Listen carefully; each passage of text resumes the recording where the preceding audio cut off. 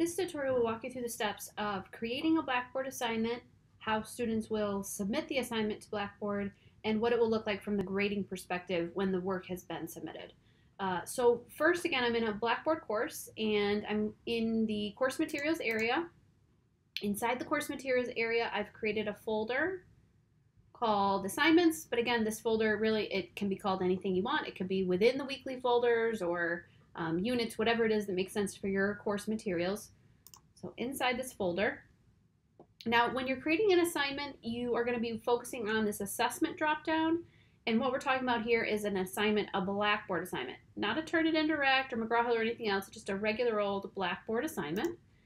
And just to clarify what an assignment is, this is a little different than the things that are under build content, which are really items that you are posting as the instructor to share with students. An assignment is providing the instructions to students, but really it's a Dropbox for them to upload work to you. So to submit the work remotely and electronically so that you can access it through Blackboard, you can take a look at it as the instructor, grade it, and provide feedback. So it's a way to collect student work, again, through the Blackboard system. So this assignment would be whatever the name of the activity is that you're asking them to do. So I'm just going to say final paper, but again, this could be whatever the assignment is. You can provide the instructions directly in this box. You could copy and paste them again from some other document you have, or you could say, please see the attached file for instructions. And then using the same method that we did when we were posting content within a Blackboard course, you could browse your computer and post a Word document or a PDF that outlines exactly what the instructions are for this final paper. Okay, so that's where you're telling students what it is they need to do to complete the work. I would recommend posting a due date if you have one. So we're just going to hypothetically say this is further out. And again, so we're using the same calendar and time options that we did when we talked about restricting access to content items. One nice thing is that for assignment due dates, we often have them due by the end of the day, which is 11:59 p.m. It's a little bit easier than saying 12 a.m. or 12 p.m. and students getting confused about when they should actually be submitting things. So end of the day, that 11:59 p.m. is a common practice. You do need to have points possible because a Blackboard assignment, when we create this, is connected with a column in your gradebook. You can choose whatever the points are that make sense to you. It could be out of 1 point, either you did it or didn't do it. It could be 10, it could be 100, it could be 25. Doesn't really matter. Whatever point value makes sense to you. Under submission details, I do recommend that you open this up and change the number of attempts on an assignment to unlimited. This means that a student can submit a file to this assignment Dropbox as many times as needed, but you will only need to look at the last one. So see scores attempt using the last graded attempt. And so they may submit 3 times in the same folder, but you only need to look at the last one and grade the last one as the most recent version of that work. If you leave this on single attempt, which is the default, what can happen is that students submit a file and then realize something was missing, or they submitted the wrong version, or whatever the problem was, and when they go back to fix it and submit the second time, Blackboard does not allow them because they've already used their single attempt. And then that means they're emailing you a file or sending it to you another way, and it's hard to keep track of all those files that have come in.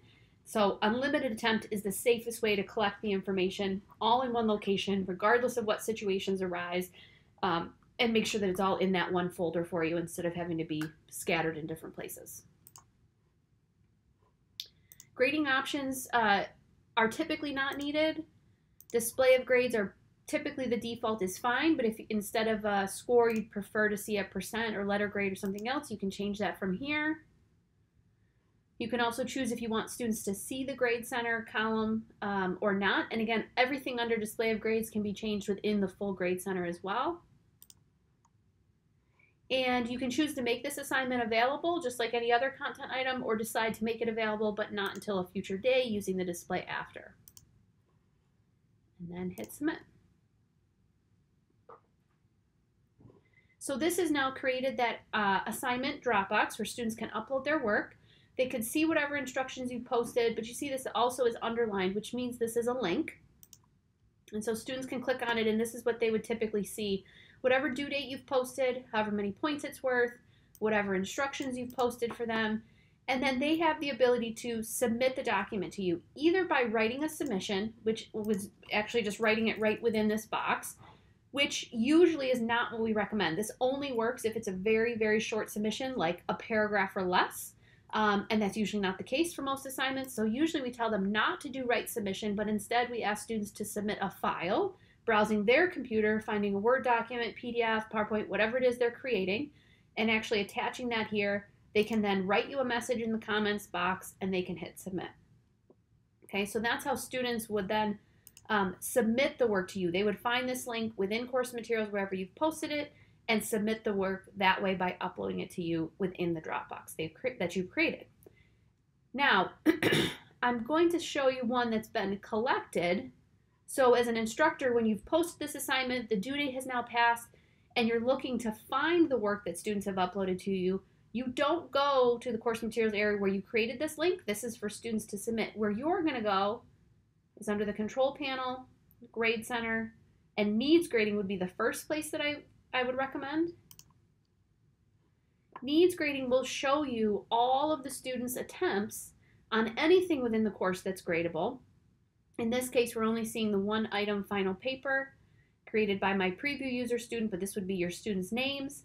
And you can see it'll also show you the number of attempts. So this is the second of 2 attempts. I could go back and find the first one if I needed to, but Blackboard's great about only showing you the last one, so you don't have to be distracted by those earlier attempts.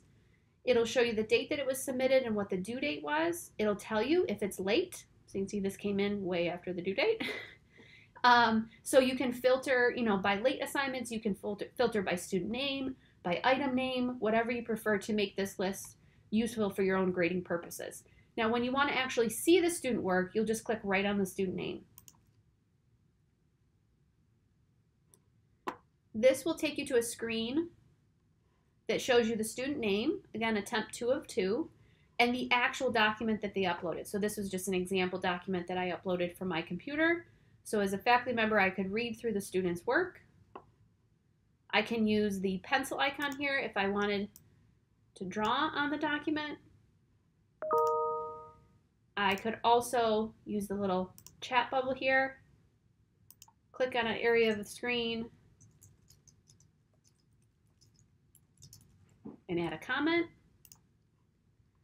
I can also, to the right, now begin to score the work. So I can click in the box to actually enter a score if I wanted to start grading the work.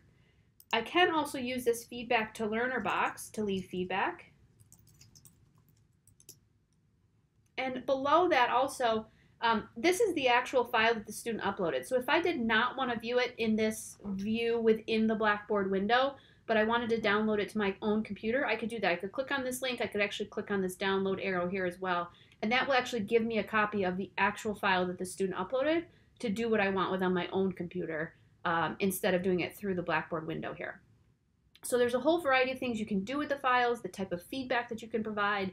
And then this grade would also go directly within the grade column in your full grade center so that students know what their final score was on the assignment. So I'm going to click submit.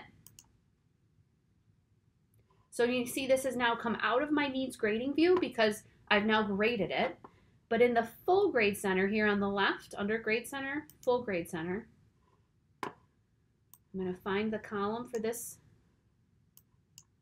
final paper that I created. Oops, I think I've got another final paper in here.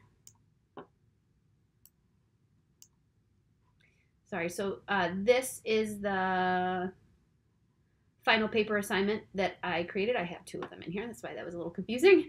But this is the 18 that I just scored for that, my preview user with the 18 in the final paper that I just graded. I can always get back to that. Even if I've already graded the work, I can find the column, find the student I was looking for, and from the drop-down arrow, I can see the attempts that the student submitted. So this was the second attempt that I just graded. I can always click on that, and I can get right back to the page where I was with the student's paper, with the feedback that I left, with the feedback I left over here. So I can always go back and edit and change and add more, submit it again, and update what's in the full grade center. So that's how you can retrieve the work after you've graded it the first time. Now what I want to do is show you what it looks like from the student end. So I'm actually going to use this student preview option in the upper right corner of your course. This will take me into the course as that K-Saborn preview user, which is like a student, and this is the student that I use to submit that work. So from a student perspective, again, in course materials, I had a folder here for assignments, and this was the link to the final paper. So this is where it showed me what I can submit by the due date, the points, and I actually can attach the file. So that's, again, how the student would submit. Now, once I've submitted the work as a student, the students will view their feedback under Tools and My Grades. So this is how their view of the grade book would look. And you can see this is the final paper assignment. It tells me right away what the due date was, but it also tells me that I submitted a version of that paper on March 2nd, and it has been graded. It tells me right here that it was at a score of 18 out of 20. This little blue bubble is what is in the feedback to learner box on the instructor side. So this is where, as a feedback to learner, I wrote good job overall. That's where the student would see that feedback. But for the detailed feedback, students can also click right on this title, Final Paper. And that will take them to a very, very similar screen to what you were looking at as the instructor side when you were grading the paper. Any of those little drawing annotations, this feedback from the instructor little chat bubble box will appear. And then same thing, the feedback to learner here, great job overall, will appear to the right, as well as the final score. So it looks very similar to a student perspective. They just don't have the ability to edit or change anything. They're just viewing what it is that you've provided to them as far as feedback on the assignment. So that's really the steps of creating the assignment, and then what it looks like from the student side, and how you're grading that work, and what it appears, how the students view that feedback within the course as well when you're using Blackboard assignments.